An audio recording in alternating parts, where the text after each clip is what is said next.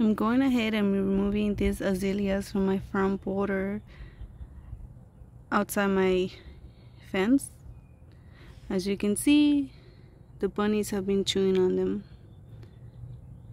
So I'm removing all these from the front and I'm replacing them with this beautiful lavender that's going to be drought tolerant, so it's gonna require less water and maintenance from me, which is one of the things that I'm looking so forward to.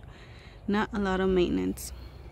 So I'm gonna replace these with the azaleas that I had in the front, and then I'll show you how it looks at the end. Alright, so we are outside my fence. This is my little cottage that I built here after Memorial Day, so almost a year ago. And over here we have some black-eyed Suzanne with some dianthus, the little grassy patch. And all around the border I went with the daffodils.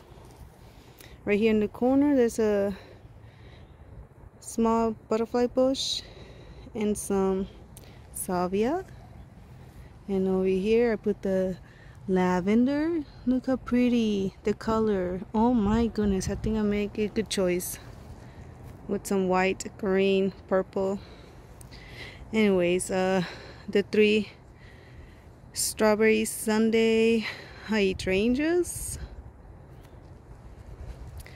Over here I have the allium, and those are gonna get really big, like 4 feet tall or so, and can't wait to see how those look.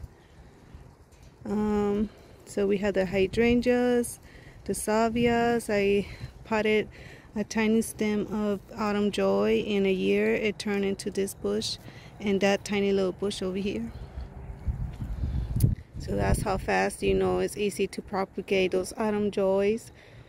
The lavender, easy maintenance, just like the autumn joy. Easy care, no too much watering or fertilizing. So that's one of the good plants to plant out here. We have another black-eyed Suzanne, that small little bush right there with 3 alliums. See, one behind the strawberry Sunday hydrangea. So those are gonna look very nice. I can't wait to see. I have another big giant salvia that I love its spot. Easy maintenance, no watering, drought tolerant plants in this border, I could say. Some mums that came back from last year, they need to be cut so they could get some nice blooms this year. Another salvia, and all around this border I've had daffodils. They look really nice. Now they are just green stems. Over here I have a boomerang lilac. Look how pretty it is. Oh, you can see the pretty flowers too.